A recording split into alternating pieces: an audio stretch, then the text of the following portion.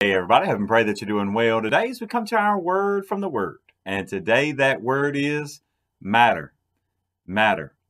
Now we could go back to science class and talk about what matter is, or we could talk about the things that matter, the things that are important to us. And even here today, as we're still in Job chapter 19 today, and one of the most famous lines as well. I know we've already talked about one. This is another one that really, we don't have time to dive into it like it really ought to be today in a short time, but I encourage you to really study and read along with us to read this statement that Job makes. Now, to think about it, I want to set the stage and then I just want to jump right in. To think as he's given his response to his accusers, essentially, these friends that are trying to be comforters to him, he says, you have to be looking ahead as well. You have to know what's coming. And he's almost giving them a warning as well, talking about his own future. But he says, look, if you already know what my future holds, then y'all better watch out to see what your future holds. But I love the point. This even ties in with our Sunday morning series here lately about being in the waiting room from 1 Thessalonians. And as he's always looking for the day of the Lord and looking for the rapture and talking about the things about our bodies when this life is over and what we experience in the next life. And so with that, it's amazing to realize how little has been revealed in the Old Testament to this point about the future. Now, let's remember, too, I know you may be, as we've been reading along, this is actually believed to be Job. The book of Job is actually believed to be one of the first books to be actually written down. Now, to think about that, obviously not the first thing that happened, but the first book to be written down. And I believe it was because of all that Job went through, because so many people wanted to be able, or maybe that God, let me rephrase that God wanted people to be able to look to it to understand exactly what life could be handing us. Now, with that, let's just jump right in because I'm trying to kind of skirt around what he's going to say. So let's just jump into what he's saying.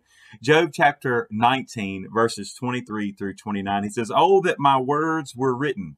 Oh, that they were inscribed in a book, that they were engraved on a rock with an iron pen and lead forever. I just side note there.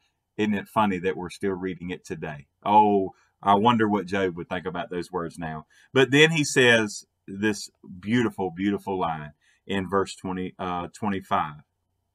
For I know that my Redeemer lives, and he shall stand at last on the earth. And after my skin is destroyed, this I know, that in my flesh I shall see God, whom I shall see for myself, and my eyes shall behold, and not another. How my heart yearns within me. If you should say, how shall we persecute him, since the root of the matter is found in me? Be afraid of the sword for yourselves, for wrath brings the punishment of the sword, that you may know there is a judgment. For I know that my Redeemer lives. Many, many years, many, many generations before Jesus Christ would step on the stage. Many, many years before. But to have the picture of knowing that there was going to be someone standing in the gap. And the fact that earlier, as he kind of uses and through the book of Job, it's kind of like wanting to take God to court, that he wanted somebody to be able to stand up and fight for him. And the beautiful thing is that even though, as he says, though he slay me, yet I will trust in him. Now he's saying, look, I even know that even if he does kill me, then I know I'm still going to see God face to face. He says, yes, my flesh, this matter, right? Let's use that word again that way. He's getting to the heart of what really matters, but he says, this matter, this skin and bones is not going to matter anymore. I'm going to see him face to face. And I know he lives, and I know there's someone that is going to stand in the gap for me.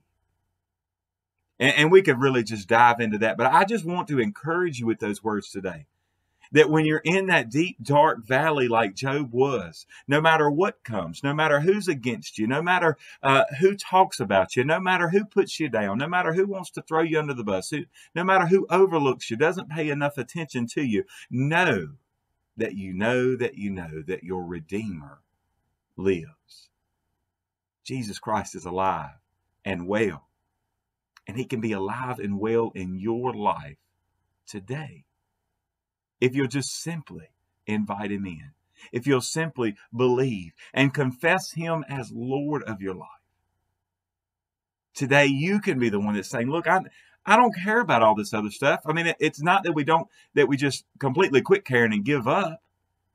But, it's saying, okay, I'm not going to worry about these things. My concern, I may be concerned about circumstances that are going on around me, but it's not going to be to the point where I lose sleep over those, because I know that my Redeemer lives. And I know that he sees all things. And I know that he's going to stand in the gap, just as Jesus Christ did, stood in the gap with his arms wide, spread wide across that cross where he died for you and for me.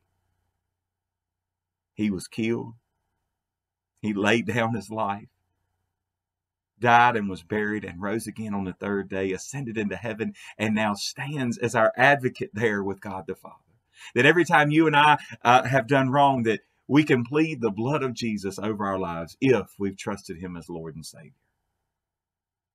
And with everything else that's going on in this world, no matter what's going on in your life,